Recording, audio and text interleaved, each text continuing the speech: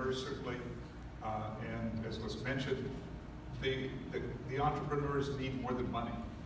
They need money at the right time. They need guidance. They need connections. It's much more than money that makes a company work. And I've seen that because before I became involved in, as a founder of the fund, I moved from 36 years in the charitable and educational sector into working with companies as an advisor to executive teams and boards, 25 different companies. Most of those were in the life sciences, but some in other sectors. And so I've seen a lot of things that work and don't work. And I've been involved as a board chair even of a public company, and I've removed founders when they weren't the right fit to take the company to the next stage. Oh, that's terrible. So that's a tough position. Sometimes it works really well. I'm still friends with that gentleman. But it's a challenge. My challenge is more money because I didn't set out to run a fund, and I have some wonderful limited partners who've invested multiple times. They're high net worth individuals, they're family offices.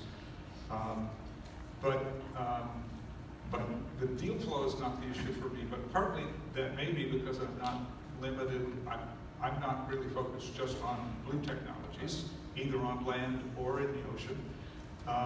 And so as a consequence, I'm working right now in one way or another with about 60 companies and constantly have other companies that are referred to me.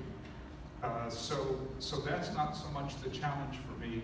It's whether those companies are from the late seed stage to the early growth stage and really ready to scale through that filter that they have to be willing and able to make a difference. So it doesn't sound like you're having a deal flow issue. It's not deal flow. In your case, it's just, are the companies prepared? Are they, are you surrounding them with the right people and helping them address the right markets, the right place? And how could we best help them, and how do they fit together? By the way, clusters can help with this, just so you know. So, Orlando, obviously Rockefeller is a rather well-known name. So perhaps your deal flow is bigger. I know you're focused on public companies at this moment, but you get lots of knocks on the door, people saying, hey, you're Rockefeller, and we hear you're focused on BlueTech. The one thing that's worth noting here is that Rockefeller & Company was born out of the family office. A little less than a year ago, we were acquired. We're now Rockefeller Capital. But basically, what that means is that we have a number of new investors into the firm, and they're looking to rapidly grow the firm. They're wanting to grow not only the asset management division where I work in, but also the wealth advisory. The family's still involved. They still control about a third of the firm. But really, where we are now as a firm is really thinking about how to think about what the right areas for us are in terms of growth.